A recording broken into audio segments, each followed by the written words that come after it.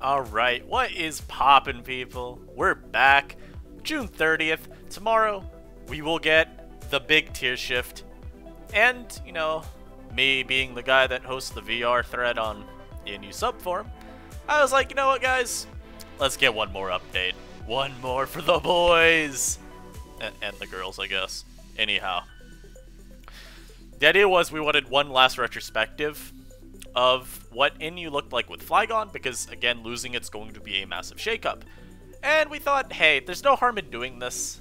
It's just kind of something cool to do. Plus, NUPL is coming to a close, and I do think it makes sense to have something representative of what NUPL and even, like, NU Open. And I guess home field, like, round one of that. All these are just different NU tours, if you aren't aware. What these have shown us over the last few weeks. And there are some very major changes here, at least in my eyes, so let's get into them. And I would say one of the first big changes would be Bronzong solidifying its spot as an S- ranked Pokemon. And there's some reasonings here from Maryberry herself. I'm gonna give my own just because, you know, that's how I do. Also, I'm gonna turn this down a little bit. Yeah, that's nicer. Anyhow. So, wow, my mic is saying I'm speaking way too loud, but I know that's just not true, so whatever. Anyhow, so why is Bronzong an S-? There's one answer. Iron Defense Body Press. Iron Defense Bronzong sets, and I'm even talking like dedicated Iron Defense sets, have been increasingly common over the past few weeks. Like over the last month, you've seen a lot more Bronzongs opting for these bulky sweeper-esque sets. Think about like a Combine Cresselia, or even like OU, Combine Clefable, that type deal. Where you take advantage of just how good Bronzong defensively is, how bulky it is, and how strong that body press gets as you set up. You get set up on a lot of common Pokemon, such as, say, Flygon if it locks into a bad move, Tyrantrum if it locks into a bad move, it gets choice specs like Sploud even, you force that out. Except it gets things like Braviary even, it's honestly a really good answer to Braviary. Oh. Well, this wasn't supposed to switch. Here we go. We can loop this one, I guess. Anyhow. And we've seen these sets pop up because, well, there are a lot of variants to them too, right? And that increases the difficulty in trying to take them down. I'd say the most common variant is going to be Rest Iron Defense. Makes it just so Bronzong's really hard to take down. Again, really comparing it to Crest there if you're talking about just a bulky setup sweeper with longevity. We've seen, like, Toxic Body Press, Iron Defense, and then, you know, whatever filler move, Psychic, Heavy Slam, Flash Cannon, etc. We've even seen Trick with a Toxic Orb. I first saw Roxy using this, but I think other people have tried it too. The big thing with that kind of set is, first of all, it lets you actually, like, beat Xatu. Otherwise, I think Helmet Xatu can stall you out. But Trick Toxic Orb's really good for dealing with Vaporeon and Sylveon. If you watched the live that Aim and I did a couple weeks ago, I guess it would be at this point, where we had an Iron Defense Bronzong on our team, we queued into this one guy twice, and his team was kind of hard for Iron Defense Bronzong to make progress versus, because he had a Sylveon. And, well, we can't beat it down. We had no way of crippling it. And what Trick Toxic Orb lets you do versus that, in addition to Vaporeon, is say, okay, even if you have Heal Bell, you're never going to get rid of the poison. And obviously snagging lefties for yourself is really good. And this is all to continue saying as well that Bronzong's a great answer to things like Copperajah if you run Heat Proof. Obviously you can go Levitate as well and be a great answer to things like Flygon. It's just got a lot of versatility to it that I think is super appreciated in this current meta. And we still see Celebi continuing, rising up the VR. Same reasons as last time, Vaporeon is still omnipresent in the tier as an incredible balance option, and Celebi can take super easy advantage of that Pokemon. There's nothing that Vaporeon can really do outside of maybe phase it with Roar, but even then it's like, it plots up against you and then you roar. Okay. Nice. Glad you confirmed you don't have Heal Bell. Or it's like, okay, you're toxic, but I don't really care that much because I still have Natural Cure, and you don't really beat me anyway, and again, you revealed you're not Heal Bell, so now you get OHKO'd by Toxic if I ever land one on you. Again, we see a lot of responses within the VR right now, I would say, are partly because Vaporeon is quite common. So, continue assuming you'll see more of those going forward. Not even just in this update itself, but like next month and onward. And otherwise, we see Exploud finally break into the A ranks. I think Exploud's an incredible option right now as a breaker.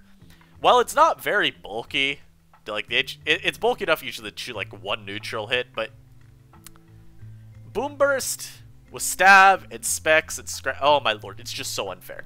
And then to add on to that, Exploud's coverage is really dirty. You got moves like Hydro Pump, Overheat, and Focus Blast to all deal with the Steel and Rock types that would otherwise maybe, you know, take Boom Burst reasonably well. You know, things like Copperajah just getting dropped by Overheat, Diancie getting dropped by Hydro Pump.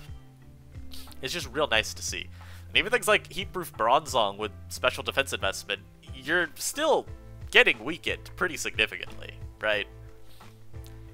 It's just a really straightforward wall breaker. There's not a whole lot of thinking that goes into it, because you don't ever really even have to make those plays. They're good to make because they make spamming Boom Burst infinitely easier, but because of the sheer power behind it, it's not like you really are ever forced into predicting. It's just, again, straightforward mod. You switch it in off of a slow pivot, and you Boom Burst.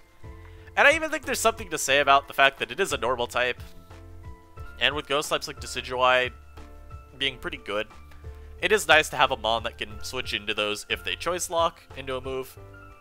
If you can play really aggro with it, you can get rewarded. We see Braviary as well, rising up to B+.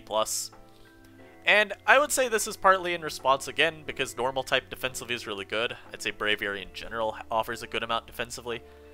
But there are a couple of, like, interesting set variants that I have seen a little bit more use lately. Roost 3 attacks with a Steel move is really cool for luring Diancie. Even, like, Scarf on Spike Stack is really cool, because Spikes have seen a little bit more use lately. You can probably tell through some of the other rises here. But it's also a pretty potent win condition if you're going, like, sub-bulk up. Really good at taking advantage of passive options like Vaporeon. And even, like, offensive bulk up's really good because it lets you deal with foes like Diancie and Bronzong a little bit more effectively. Now, we did cover, again, Bronzong earlier. Iron defense sets are kind of a cock block for Braviary, but they're not always iron defense, so you can get by those. And again, if you're sub, then a lot of the time you just beat Bronzong anyway if it lacks iron defense. And now here's a little bit of a funny shift, one that I hate to see because I hate when Pokemon bounce between ranks for no good reason. But Tyrantrum does go back up to B+, and I kind of just have to see Demariberry's reasoning down here is the best way that I could put it as well. Yeah, Tyrantrum is still like a... If you click Head Smash, it's still not fun to switch into. And that's really it, especially for teams that do rely on Flygon as their means of checking it. You know, you get outraged once, and haha, now you lose to my, like, Nasty Plot Salazzle in the back or something. This rise is pretty much just indicating, hey look, CB Tyrantrum is scary.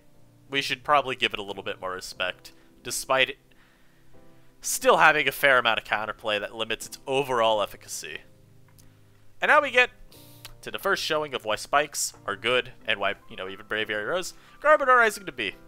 And while its use is overall really limited, you pretty much are seeing the same set every time, same EVs.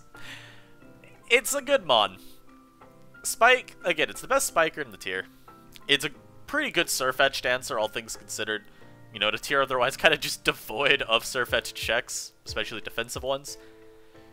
Garbodor steps up and is like, hey, I can threaten you with a lot of recoil and potentially just trade KOs versus you. And if you're Leak, I kind of do still beat you. I think. If I'm remembering correctly, you can deal with Leak fetched as well. As we said, pretty much the set's always going to be the same. It's like Gunk, Stomping Tantrum, Spikes, Pain Splits, what I always see with Helmet.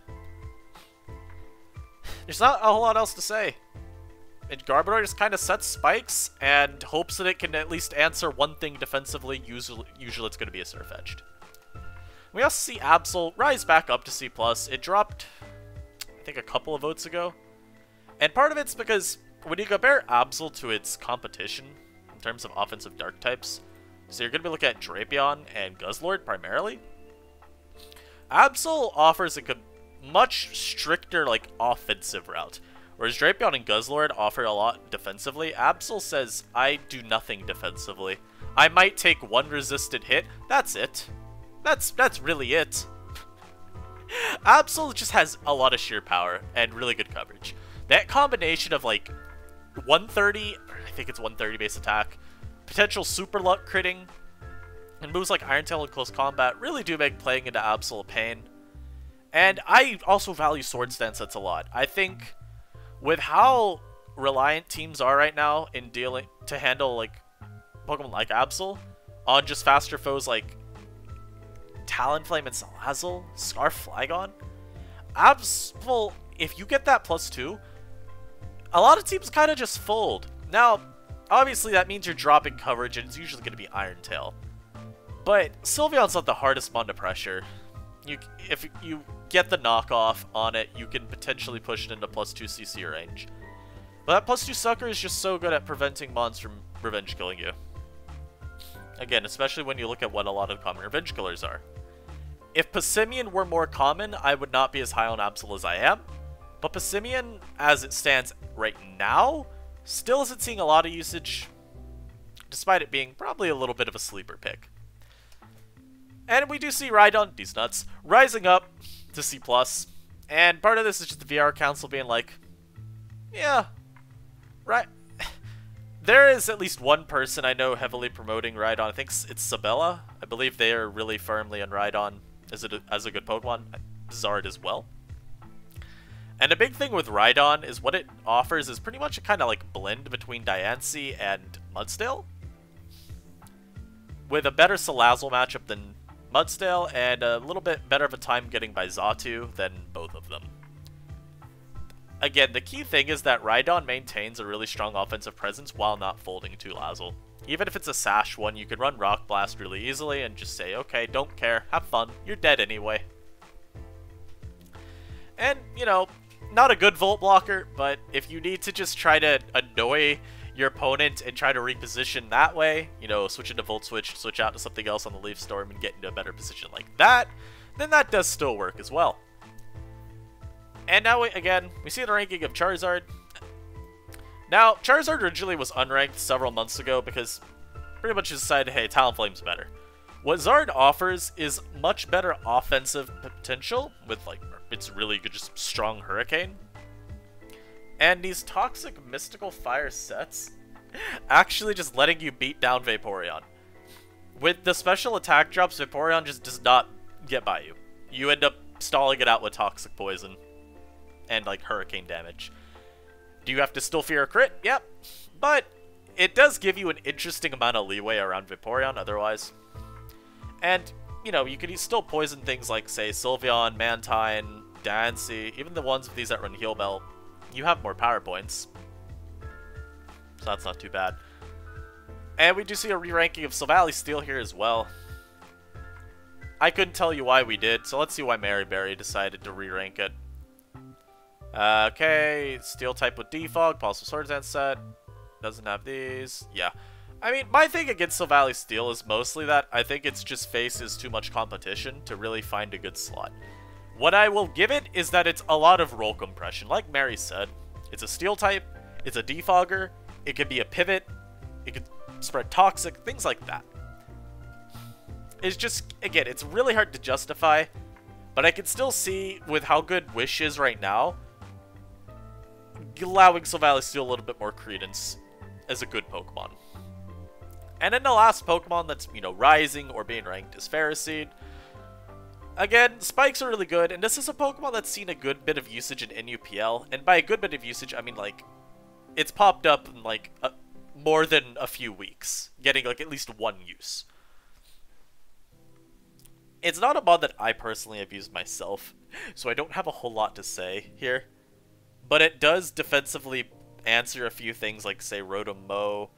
It can annoy Copperajah. It's a normal resist. It's a rock resist. There's just a lot of small things that it does, and it's a good team disruptor with shit like Knockoff and Leech Seed, you know? And now we're getting to the drops, and here's where we see some big shifts. These first two right here. Copperajah falling out of S to S-, and Rotom-C falling out of S- to A+. So, what's the deal?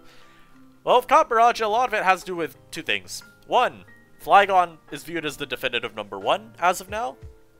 And two, Bronzong rising and really giving Copperajah some legitimate competition. While Copperajah is without a doubt still an elite option, Assault Vested, Potent Breaker, still does a whole lot of good defensively. There have been at least some rumblings about like ladder reliability of Copper being a lot lower than Tor reliability. And just the fact the meta is so centralized to still stop it, it does harm its overall usefulness. When you have such high usage of defensive Flygon, of Talonflame, of even things like Salazzle, Bronzong with Heatproof and Physical Bulk, no matter how good Raj still ends up being, it's still a little bit hard to call it the #1, especially when Flygon is even more common. And I would say overall, at this point, a little bit more effective. Now, is Copperajah falling off super hard? No. Not at all. It's still one of the most splashable Pokemon out there. It still soft checks a whole bunch. It still offensively threatens a whole bunch just because of the raw power and coverage.